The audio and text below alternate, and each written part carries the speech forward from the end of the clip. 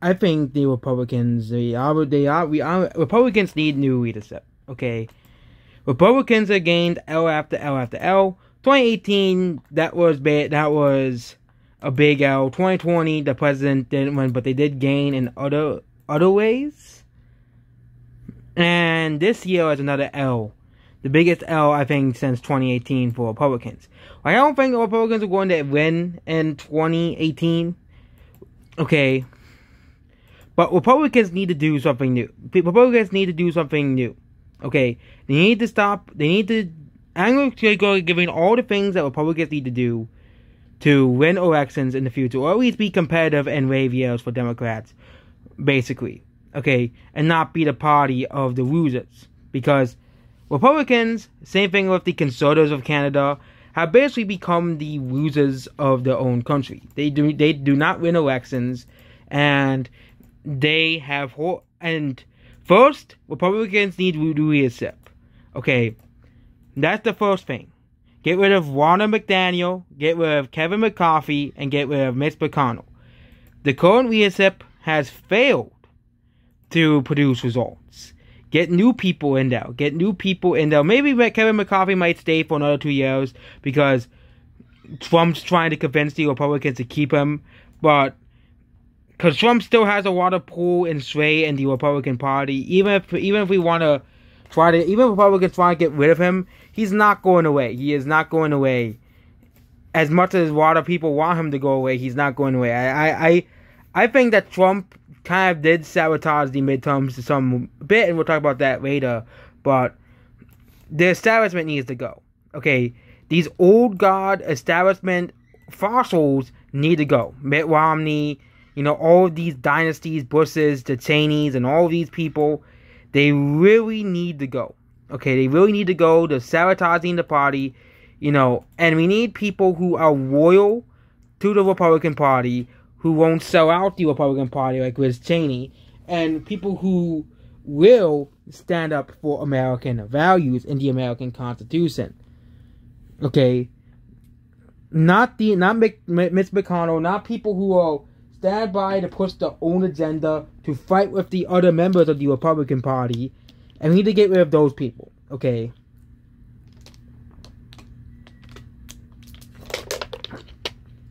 So number one, the establishment must go, okay, with new and they must be replaced with new blood.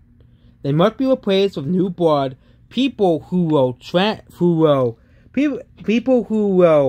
of course, as well. They must be changed. They must be replaced. The establishment must go. The Democrats did that already. Okay, the Democrats they basically got rid of most of the establishment and became a progressive party. And that's how they're able to win. They were able to either coalesce the remaining members of the Democratic establishment and basically try to work with the Democrats on one goal. Republicans do not. And number two is Republicans have poor messaging.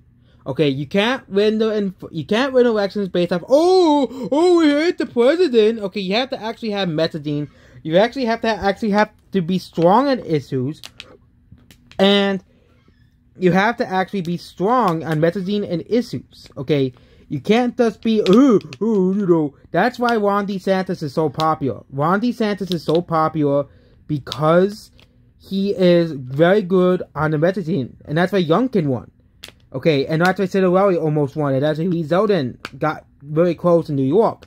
All of those Republicans were very good on messaging, okay? And you have Republicans like Tudor Dixon, which are very weak on the messaging. You have Pennsylvania, Doug Mastriano, another very weak Republican, as they all shown. Doug Mastriano, for example, is a very weak Republican. He doesn't really appeal towards many people, and that's why he lost. He even lost places like Beaver County, okay, which is a Republican county. He lost counties that were our safe Republican counties. He lost safe Republican counties. That is not good for Doug Mastriano. He did not win safe Republican counties. Okay, same thing with Michigan. You can't just get these no-name people in who are weak on the messaging and who are weak on the issues. Tua Dixon is very weak on the issues and messaging. All of her basically is I don't like abortion and I don't like inflation. Okay. I think one issue that is very winning for Republicans is the gun issue. Okay. If you campaign on guns like Democrats campaign on abortion, you can get those gun owners to turn out and vote for Republicans. Okay. But Republicans keep nominating these very weak candidates that cannot win elections. Tim Michaels, Tua Dixon, Doug Mastriano, and Arizona. We're not talking about Arizona because that election was a big mess in its own. The Republicans that were not weak that actually had strong messaging and were strong in the issues. Nevada. Okay, Joe Lombardo won his election by around 1.5 percentage points. Okay, I already made a video about Nevada and how that state is going away for the Democrats, even in this election. Okay, there's around 50,000 more Democrats than Republicans in the whole entire state.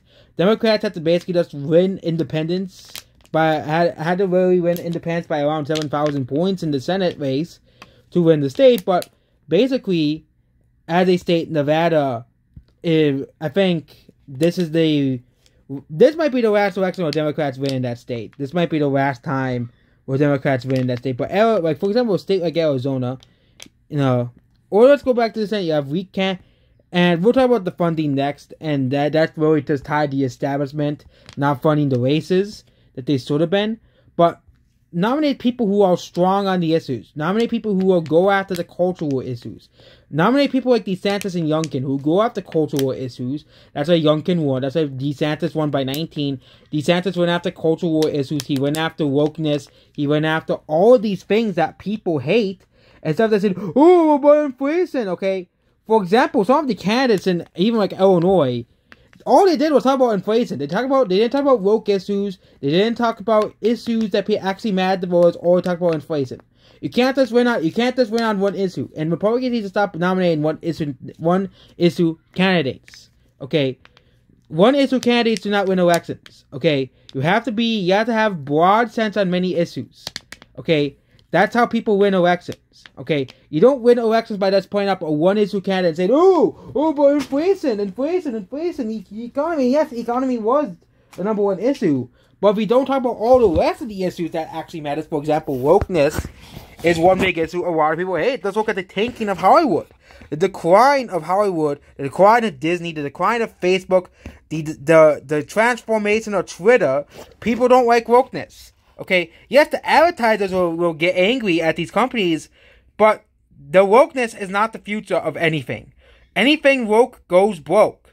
And that's why Texas, Greg Abbott did better than Trump in Texas. Greg Abbott did better than Trump in Texas by around 4 points. He did better than Trump on Texas. And he simply said that he was not going to ban guns in Texas. And basically, Texas voted by a safe margin for Greg Abbott. Okay. By a 10-point margin. Same thing with Florida. The governor of Florida campaigned against wokeness and woke issues, and that's how he won the election. He won the election because he campaigned against woke issues. Okay, there's a lot of winning issues. Gun rights, the Second Amendment, free speech is a winning issue for Republicans. Okay, a lot of people support free speech. Okay, Republicans didn't do anything about censorship. Of course, Elon Musk is doing something, well, that's why Elon Musk is so popular. It's because he's actually doing something for people who want free speech. Okay, getting rid of stuff like impersonation, which is a big issue on Twitter. Okay, getting rid of stuff that, harms people and companies, which is impersonation. Allowing people to freely speak their mind. Of course, if you really want a site for people to freely speak their mind, there's a site called a Gab. I think that's the site where it's basically just around, where like the Wild West, everybody's allowed to say what they want, which as well. But again, free speech is a popular issue for Republicans. The only issue that and of course, immigration. Greg Abbott did pretty well within people who were concerned on immigration. Okay, same thing with Ron DeSantis, same thing with, Roberto. I think if Ron said more about immigration, I think he would have won. But these Republicans need to rule. And another main issue is energy. Was if Mastriano was actually funded, he could have actually won. But no, that's the next issue is funding. Mastriano didn't get any funding whatsoever from the RNC because he was too far right. Okay, even though Mastriano was actually here on the energy issue in Pennsylvania, but the problem is these old fossils who control the funding, and we'll talk about Trump as well in this as well. These old rhino fossils who control where the funding goes. For example, in the Senate, okay, we lost 2 Senate seats because Mitch McConnell refused to fund Breakmasters and Rick Salt in these 2 states. Instead, he wanted to mix. We wanted Lisa Murkowski to win in Alaska. Mitch McConnell wanted Lisa Murkowski to win in Alaska, basically. Okay, and that's a problem. You have these people who will go and fund completely pointless races and will not fund the races that actually matter. Okay, same thing on the House. The establishment did not fund any of these swing districts, and for the deep blue districts, which, they won some of them because of Zeldin, but they lost most of these deep blue districts because they weren't gonna win these deep blue districts. Look at the House.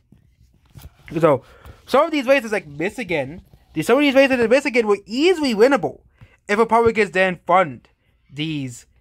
If Republicans actually funded these districts, Ramsey and Flint district and the Grand Rapids district, they would have won if the Republicans actually funded all the candidates. But nope, Mitch McConnell, Mick Coffey, and Ronald McDaniel and the rest of the establishment refused to fund these people. That's why they lost in these areas, and that's why they lost in swing states as well. Same thing with the Senate as well. And yeah, Republicans are going to win the House. Mike Garcia is going to win his re-election. So that gives Republicans a majority because Mike Garcia is going to win as well. What's Mike Garcia's district? Yeah, Mike Garcia is going to win. Valadero is probably going to win as well.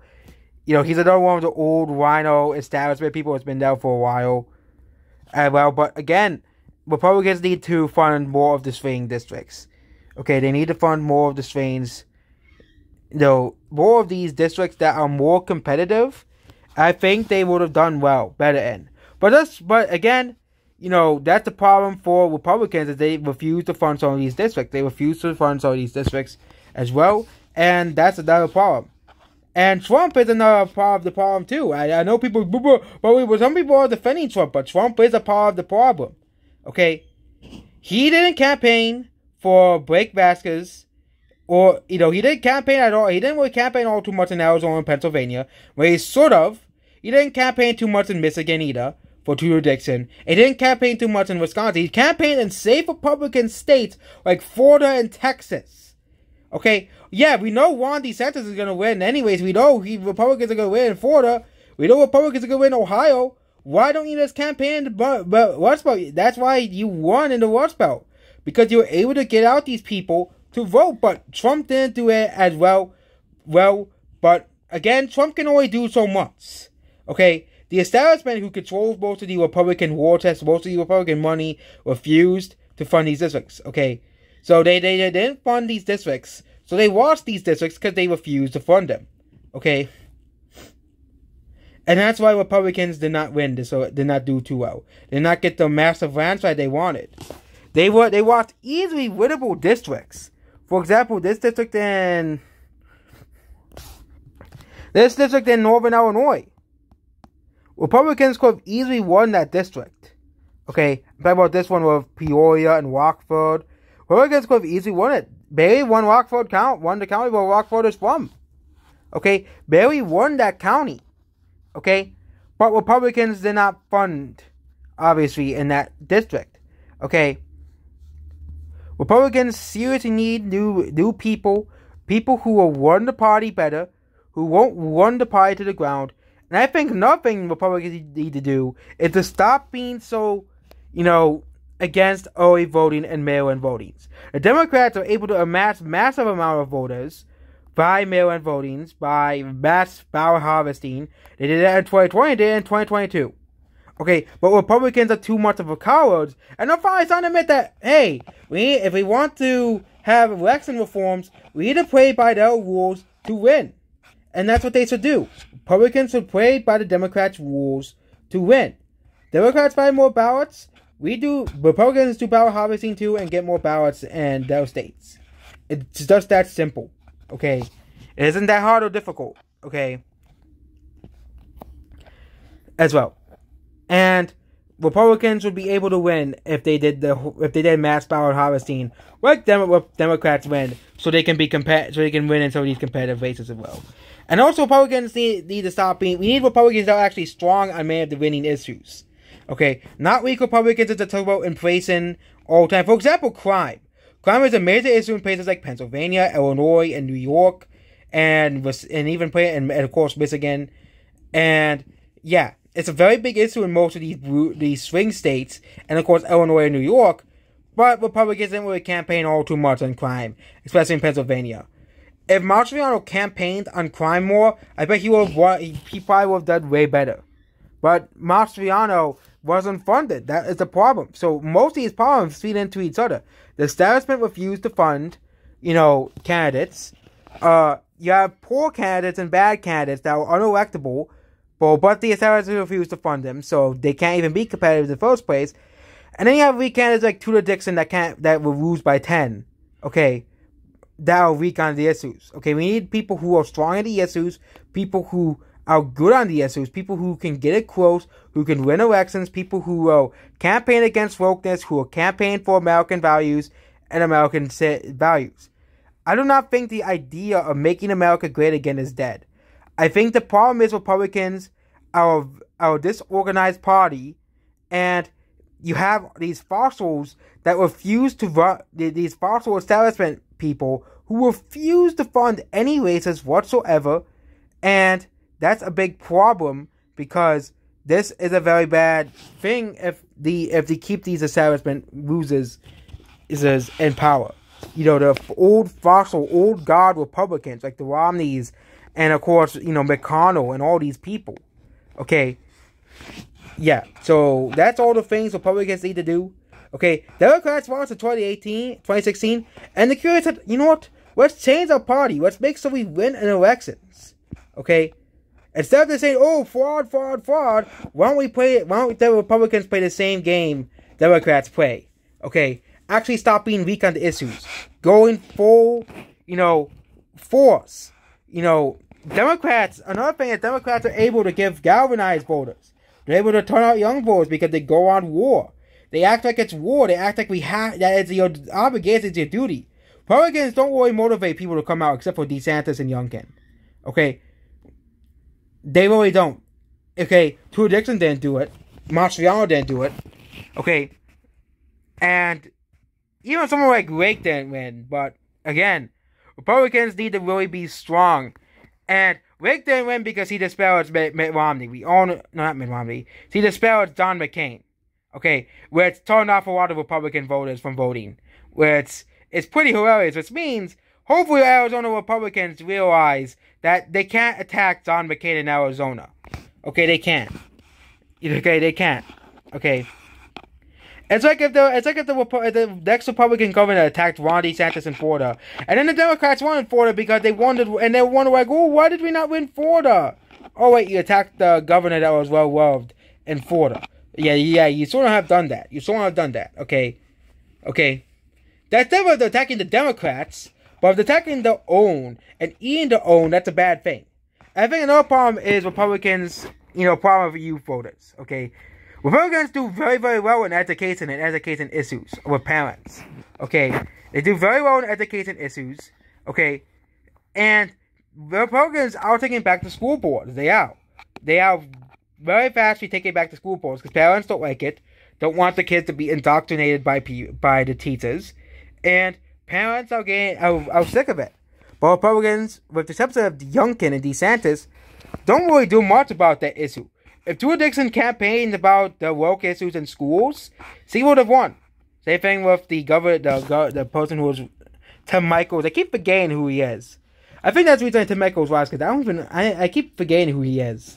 But yeah, same thing on Mastriano. Again, no, Republicans refuse to fund Mastriano. But again, Republicans need to stop nominating very weak candidates, because the Democrats, they'll go behind. They already have a voter base. They'll go behind anyone that the Democrats do, and basically campaign on woke issues, get independents over or people who are turning away from the Democratic Party, and make sure they have their votes solidified. It isn't that hard for the Republicans to do that. But they dropped the ball this election, is basically what I'm saying. And Republicans need to do all of those changes. Okay, campaign on woke issues. Try to appeal towards young people who are struggling in the economy. Okay, try to appeal towards young people who are struggling in the current economy. Okay, a lot of young people are struggling. Okay, they're struggling. Okay, but Republicans okay. Republicans won't use social media like TikTok to promote their content. Look at TikTok. Okay, John Fetterman has a little account on TikTok, and his videos are appearing a lot on TikTok. Okay, as much as Republicans like to say, "Oh, well, Fetterman's a such a bad candidate," he's able to reach out to the youngins and get the youngins to turn out for him. Okay. And Dr. Oz, he's not relatable much to the youngins. But Fetterman, he is much more relatable to the youngins, young people like me, than Dr. Oz. Okay, I'm not like most young people, but many young people want people who can relate to them. Okay, who can relate to them. Okay, for example, DeSantis. Example is that DeSantis, young people can relate to DeSantis. They can't relate to Dr. Oz, Tudor Dixon, Tim Michaels, as well. They can't relate to these people. They can't. Okay. They can easily relate to Ron DeSantis, because Ron DeSantis is very likable. Okay, Dr. Oz is not a very good candidate. I'm sorry. But yeah, I think candidate quality does matter. We need to have people who are strong in the issues, who are not weak on the issues, who will actually campaign, who will actually run good campaigns, who will be, and of course the Republicans have to fund these people in the first place, but we need people who are strong candidates, who are willing to be strong in the issues, and not to say, oh yeah, economy, inflation, okay, and actually say why the economy is bad.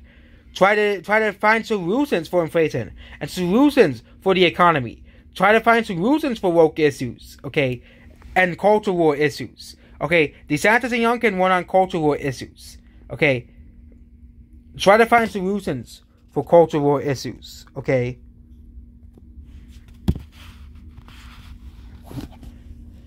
Isn't that hard for Republicans to go hard on cultural issues? Okay, some of these places are winnable. Are very winnable. Nevada's races are winnable. A lot of these races are very winnable, as I said. If Republicans do well, they would get around 240 they would get around 250 seats. But Republicans dropped the ball. Okay, which, isn't too surprising to me, because they did the same thing, and the Democrats did the same thing in 1978. The Republicans did the same thing in 1978 as well, in 1998. But the following in 2020, no, not 2020, 2000 and 1980, Republicans won the presidency of both elections, which means Republicans are going to probably win in 2024 if things happen the way they do, because we all know the economy is going to get way worse in 2023.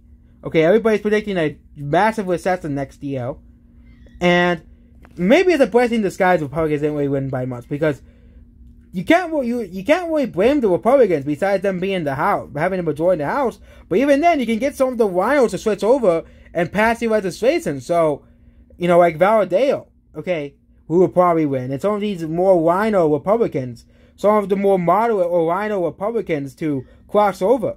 So the ones who will be waiting for the economic failures will, of course, be Joe Biden and Democrats. But if Republicans have the same leadership, they may not win. Republicans need to leadership. They need to have Republicans that are able to fund swing races and win swing races, and not focus on safe blue districts. And what Democrats waste the time, funding against Marjorie Taylor Greene? What a waste of time. Yes, they got slightly closer against Marjorie Taylor Greene, but they're never going to flip that seat. Okay? They're never going to flip that seat. That is a safe Republican rural district. They're never going to flip that seat. Okay? Same thing of Florida. Don't spend that much in Florida. Don't spend out so much in the safe Republican states. Spend, of course, some money, but take the spend in the states like that really matter. Michigan, Pennsylvania, Wisconsin, Georgia, Nevada, and Arizona. Those are the states that are the most important at the current moment as well. Those are the states I think Republicans should have the most funding in. Okay? Not really Florida much anymore, because Florida is now a Republican state. Okay? They secured Florida, and maybe fund North Carolina as well. But they secured the state of Florida. Okay? I already talked about the good news. States like New York getting close. Florida, okay, becoming so Republican that Democrats have collapsed in the state of Florida. Making South Carolina a safe borderline of 40% win for Republicans. Or around 40% win for Republicans. Okay. Making Iowa a safe Republican state. And keeping Ohio as a safe Republican state as well. Okay. Yeah, the defense underperformed Trump, but he still won the state by around 6.5. He still won the state. He wasn't going to lose the state regardless. But maybe put some funding in places like Ohio, Texas, North Carolina as well. Well, because they're not fully safe Republican states. But also have good messaging and good campaigning. Try to relate to younger people more. And, of course, try to play the same games as Democrats with mail-in voting. Because if you don't play the games that your foes play and underestimate your opponents every single time, you're never going to win. You're never going to win. Don't underestimate, don't get complacent, and continue fighting. It's basically what you have to do in a war. In a battle. Okay? But it's a political war, basically. Because there is still a political solution to save America. But Republicans need to stop being spineless and actually do something about this and learn something from this election. Goodbye.